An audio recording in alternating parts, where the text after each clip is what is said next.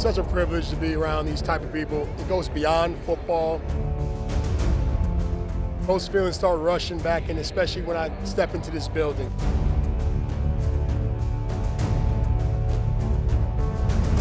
I'm so glad Dwight Freeney was my teammate and not my opponent. I was thankful I didn't have to play against him in a real game, and I know a lot of quarterbacks and left tackles were glad when he retired. That's probably the best compliment you could give a guy like Dwight Freeney.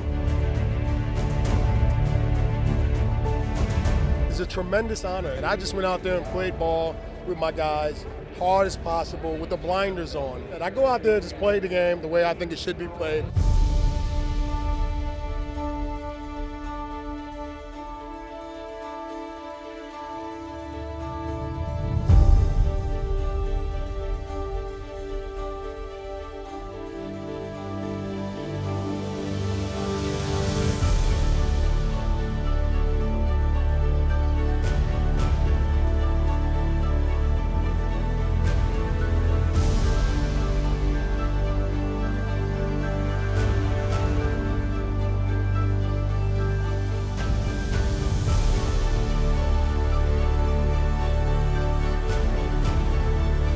I know all Colt fans like myself recall what a blessing it is for the horseshoe to be represented not just by his talent as a football player, but as a man.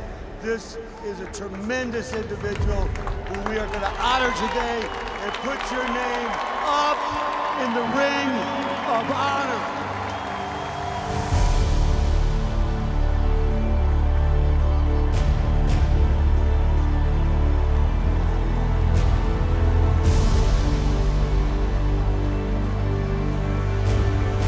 It's been an honor and a privilege to wear this horseshoe so many years. Thank you, Indianapolis, for everything that you've done for me. It's been a special ride. You guys motivated me to be great. Thank you guys for everything. Once again, thank you, Jim Irsay family. Thank you so much for drafting me, this young guy from Syracuse. Thank you so much. I'm so privileged to be a part of it. So many great names and fellow teammates. It's a special thing.